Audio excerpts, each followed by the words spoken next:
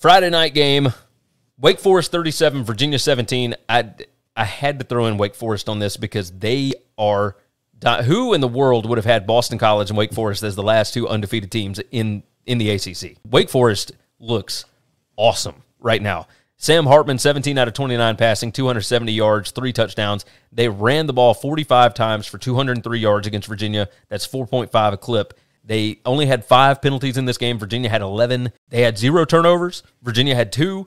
They were 7 of 16 on third down, 1 of 1 on fourth down. Like, Virginia outgained them, but this was like Virginia also had way more plays in this game, like a ton more plays. Wake Forest is so efficient. Dave Clawson is one that we've talked about for bigger jobs before. This may be his year. This may be his calling to get one of those bigger jobs. Now, he may not want to leave Wake Forest. It seems like a cushy job to me. But that sounds foolish. We have seen guys hang on to lottery tickets too long. It's true. That is true. But it's not like he's not getting. He's making what, like $2.8 million a year at Wake Forest. Man, that's chump change compared to what these big programs are throwing out now. He get 3 times that at big boy school. Yes.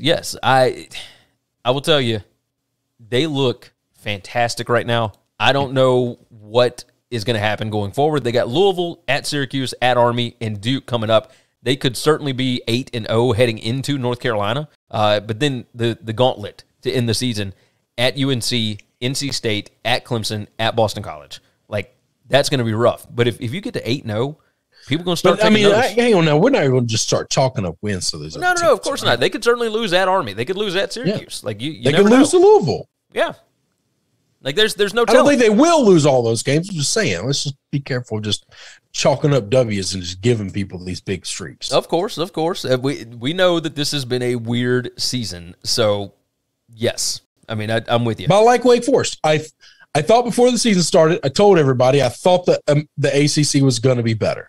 I thought Wake was going to be pretty good. I didn't think they'd be this good. I thought Boston College would be pretty good.